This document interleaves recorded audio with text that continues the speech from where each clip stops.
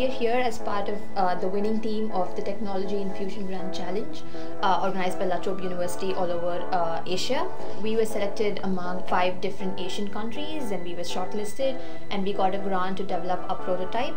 We had to present our prototype in the form of a video, and we were selected as the winning team, and this 2-week mentorship program is part of the reward. The support we get for our startup initiative from the university, we are very much delighted. They are being really supportive and welcoming here.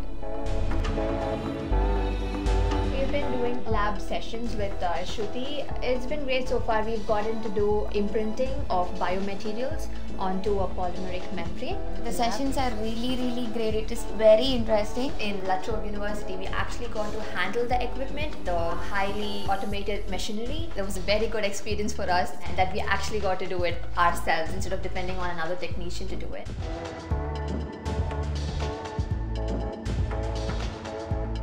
Everybody that we've met so far, everybody's been welcoming, and they're like, anything, anytime, just come over, drop by, ask it. Like, yeah, I know. Nice. We are very much delighted with the support they provide for our startup initiative, and it's really incredible, very supportive.